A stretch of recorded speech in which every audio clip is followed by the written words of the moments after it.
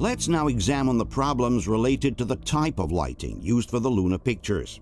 There are in fact different elements suggesting that an artificial source, rather than the sun, was used to illuminate the set. This would obviously mean that the pictures were taken on Earth and not on the Moon. The first element suggesting the use of artificial light are the so-called hot spots. The sun is a huge, extremely powerful source of light, capable of illuminating entire planets with its rays. For this reason, when the sun illuminates a large, flat expanse, the light reaches every visible point with the same intensity. Whether we observe an area closer to us or one in the distance, the luminosity of the ground is practically the same everywhere. This is due to the fact that the sun is thousands of times larger than the Earth, which means it can easily illuminate any portion of its surface with the same intensity. If we use an artificial light source instead, like for example a movie light, the area of illuminated terrain will be much smaller. Furthermore, at the center of the illuminated area, we will see what is called a hot spot, while as we move away from the center, we will notice a substantial decrease of luminosity called fall-off.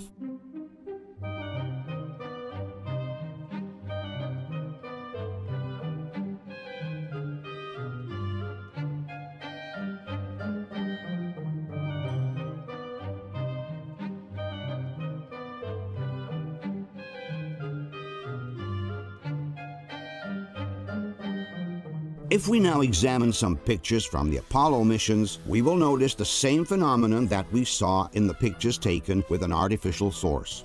A noticeable hot spot in the center of the image and a just as noticeable drop of light as we move away from the center of the illuminated area.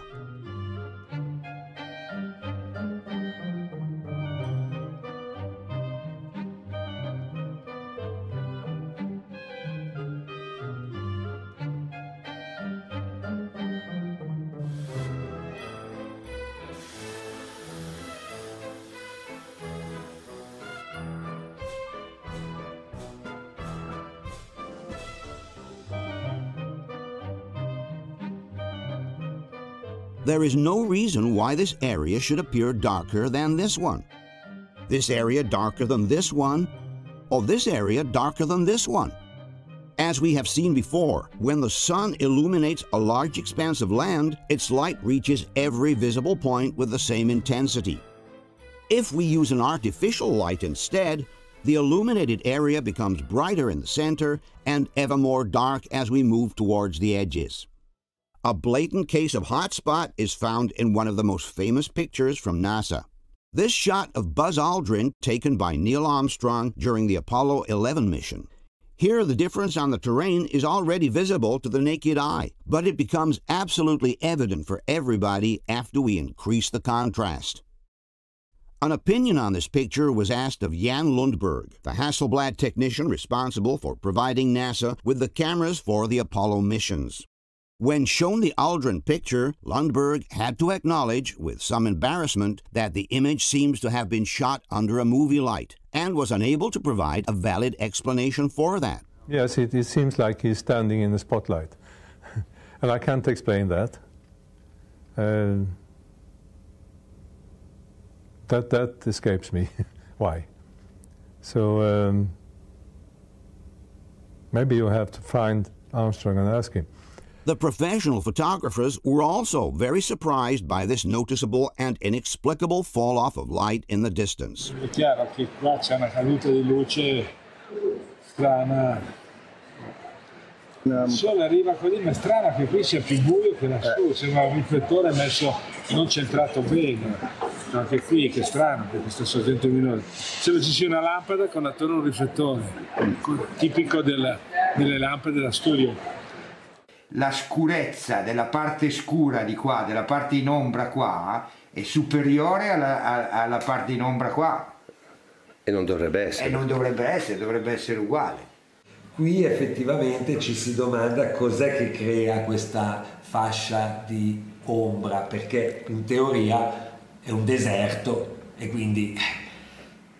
Sì, anche qui no, perché è più scuro qui, cioè sembra come che cioè non c'è motivo che queste colline sia, perché il sole è a milioni di chilometri, cioè, sì, potrebbe essere lo scuro dovuto, diciamo, al fatto che il sole sta tramontando, è radente, ma radente fa delle ombre semmai più lunghe, ma non questo tipo di ombra. Se fossimo in una sala di posa o se avessimo puntato un grande faro in questa scena, per quanto grande sia il faro, non può mai avere una luminanza come quella naturale del sole, e quindi per forza si creano delle cadute di luce. In studio hanno molto senso, in effetti, diciamo, in studio questo è giustificabilissimo, però qui non ha molto senso, dovrebbe essere piattamente, uniformemente illuminato dal sole. Sì, e le cadute qua sono pazzesche. It's very funny. That's totally spotlight. But it's totally spotlit. No? It's not like at all a big light coming over there. Yeah, that is funny. Yeah, that is like totally lit. It's absolutely true. And I know these pictures, I've never thought about it. Meno è più scuro il terreno in lontananza. Sì.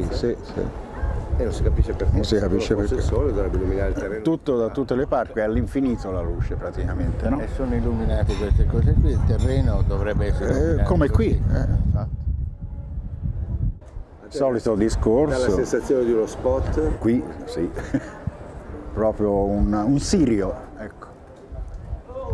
Un grande sirio. A sirio, for those who are not professionals, is a large and powerful movie light. And curiously enough, a similar image was obtained in this documentary on the moon landings by using just that, a large movie light. As one can see, the results are very, very similar to those present in the Aldrin picture. According to Paolo Attivissimo, however, there is a different explanation for the fall-off of light in the distance. It would have been the engine of the LEM, he claims, to blow the dust away during the landing, thus revealing the lighter sand underneath. Non è l'orizzonte del terreno lontano a essere più scuro, è quello il suo colore naturale, è la parte in primo piano che è stata pulita dal getto e quindi ha portato in superficie o ha esposto del materiale più chiaro. But this hypothesis by Attivissimo doesn't hold water for at least two reasons. The first one is that the hotspot phenomenon takes place in different missions and in different situations, some of which are definitely far away from the landing area of the LEM. It is ludicrous to think that the lunar module would have gone around to neatly blow the dust off all these areas before it landed. Secondly, NASA itself denies the fact that the sand under the surface of the moon is lighter than the one on the surface. It is in fact the exact opposite. In this report on the Surveyor missions published in 1969, NASA wrote, "Observations of the fine-grained parts of the lunar surface disturbed by the landing and liftoff of the Surveyor 6 spacecraft have shown that the lunar material exposed at depths no greater than a few millimeters has a significantly lower normal luminance factor than the undisturbed surface. In other words, the ground swept by the lunar module's jet should appear darker than the rest, if anything, and certainly not lighter, like Attivissimo says." Another theory put forth by the debunkers to explain the inconsistent illumination of the terrain is the so-called vignetting effect, a phenomenon that sometimes occurs in pictures when the corners of the frame appear darker than the rest of the image. But vignetting is a defect that only occurs in the low-cost lenses, and certainly not in the Zeiss lenses used by Hasselblad, which are simply the best in the world. Alcuni hanno suggerito che sia un problema di vignettatura, secondo te può esserlo? No, se l'Hasselblad la vignettatura, scherziamo, non la fa. Quindi, fosse una macchinetta da addolire, sì, ma... Furthermore, several pictures show how the difference between hotspot and fall-off is present in the center of the picture, as in the case of this image reflected in the astronaut's visor. And since vignetting never takes place in the center of the image, we can state with certainty that we are facing a real phenomenon on the ground, and not a case of vignetting.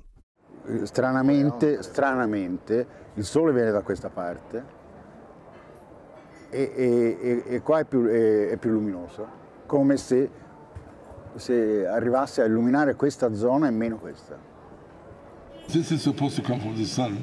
Yes, the sun in the sun behind. This is the photographer. The most ridiculous thing, because there's absolutely no reason that it is darker here. It's when you have a spot which is not strong enough. Right. Come here, really. Yeah. Here's another similar example in which the illumination problem is quite obvious. If we look at the sides of the astronaut photographer, we notice that on the left the ground is brightly lit, while on the right there is a dramatic decrease in luminosity. If this scene were truly illuminated by the sun, this area of the ground would appear as brightly lit as this one.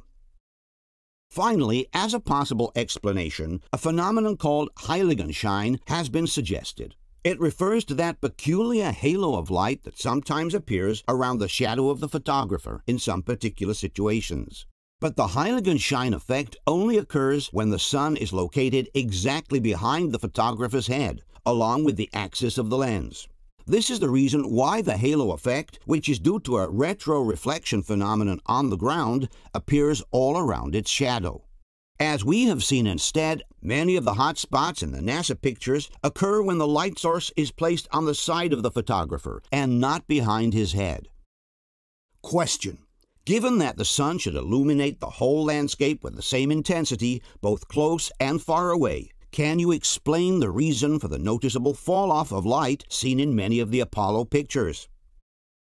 In this particular case, the fall-off takes place in the center of the frame, thus excluding a vignetting problem, and with the source placed on the side, thus excluding the Heiligenschein effect. Can you explain the reason for the noticeable fall-off of light that can be seen on the terrain right behind the astronaut photographer? Another problem found in certain